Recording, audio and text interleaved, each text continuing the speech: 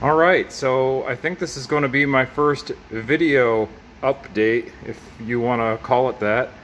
Um, Welcome to the basement. If you've been following the pictures, I moved into this house about a year ago almost. It was July last year, so I guess not really quite a year yet. But this basement, it was a lot different. There was vinyl fencing separating this area into rooms. There was a large bathroom in the back corner. There was a drop ceiling made entirely out of pine board. All that got torn out, and the ceiling has been sprayed flat black. I had to rewire all these lights. And lately I have gotten the exterior walls all drywalled, studded and insulated.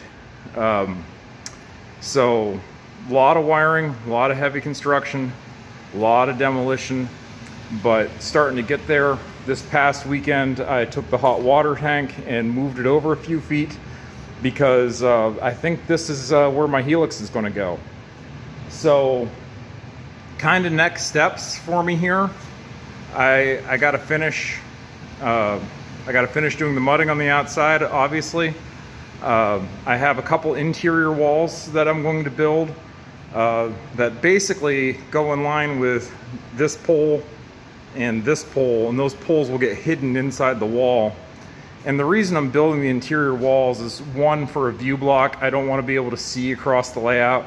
And second, this is basically going to be a shelf layout, a double deck shelf layout that takes up the entire basement. If you don't understand what that means, I would go on YouTube and look up Rock Island Modeler. Just search for RI Modeler, or the BNSF Fall River Division. Those are the two layouts I'm really drawing my inspiration from right now.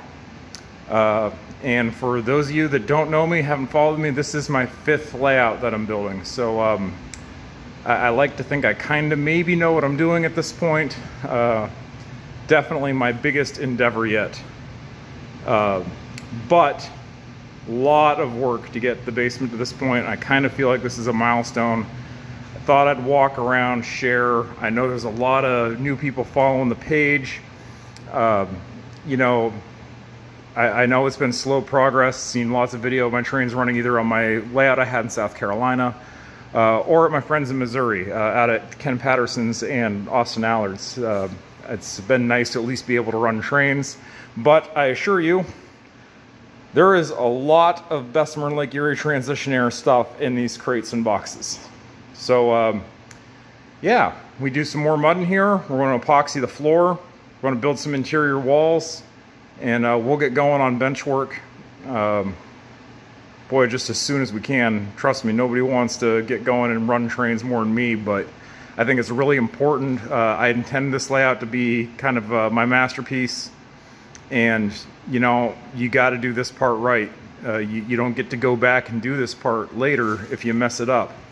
So I really wanted to take the time and make the room really great, a nice place to be and spend a lot of time. So anyway, I'm sure everyone's tired of listening to me yap, but look forward to more videos, I guess, as things get more interesting. But thought it'd be good to kind of take a walk around, kind of get a lay of the land here. And if anybody's curious, this is roughly 30 by 50. And other than a small seating area here and my workbench, this is all railroad. So anyway, till next time.